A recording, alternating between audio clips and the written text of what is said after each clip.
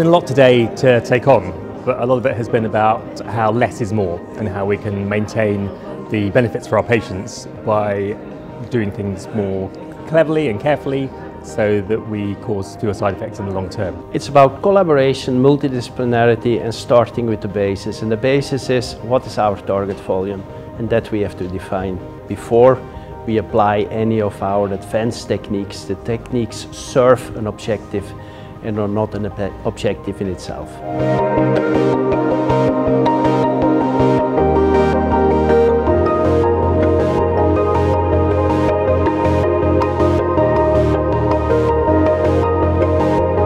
I think it has been a brilliant day sharing with colleagues and having Professor Poortmans leading the way in the breast radiotherapy contouring and practice. I think we will all learn from this, from the practical point of view of contouring, but also consensus about practice, and networking is brilliant. So yeah, I really appreciate the day. I think it just shows the continuous learning and adapting that we have to do as we go through our careers.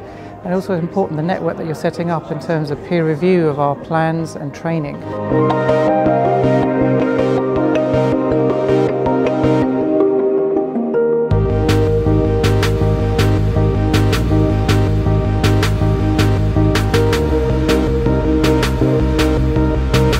Mainly it's given me a bit of confidence to try and see how I change from practice that's been established over decades to a much more individually customized approach for my patients.